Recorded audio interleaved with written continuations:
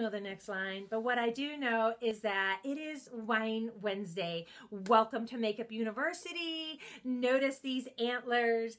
In the other videos, I was your helpful elf, and now I'm your helpful reindeer, delivering good news and cheer. And this Wine Wednesday is actually sideways. It's a Bailey's Wednesday. So look at this right here. See that? So it's holidays, it's Christmas time, Hanukkah's past. Woo, that was good. But here's the thing, I love a handmade gift. I love a homemade gift. Yes, I do love fabulous jewels and boots and bags that you buy at the store, but even though you can buy this at the store too, it just has a special joie de vivre if you make it yourself. And you can make it with a little rum and a little whiskey and a touch of milk. I used to use, I'm going to open this and have a little sip so you can smell it on camera. Used to use heavy cream. Like, woo! Those are the days. Now my arteries, no matter how much I run, my arteries are like, would you please use at least 2% milk? So I do. I'm going to have the recipe below for you. I put it in like a mason jar. And here's the thing. Oh, it's delicious. It's delicious.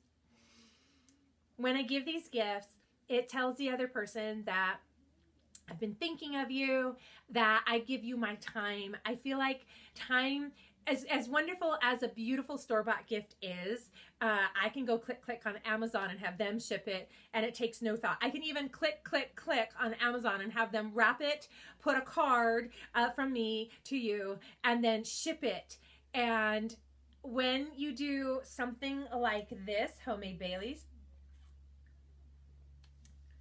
you get the time. And if you ever watched the show Ally McBeal, when I was just a young girl in college, oh, how I loved to watch that show. My friend and roommate at the time, who actually grew up to be an attorney, she loved the show too. And we would watch it, and there's a really great episode featuring Lucy Liu, and she wants to date, I seem to remember it was Taye Diggs. And she was going to see him at work and wanting to know if she could have lunch with him that week. And even though there was all this other times, Lucy Liu's character like really wanted the lunch. And here's why. And I totally understand it. Because there's only 5 lunches in a week. And they are just 5 separate crucial moments in time.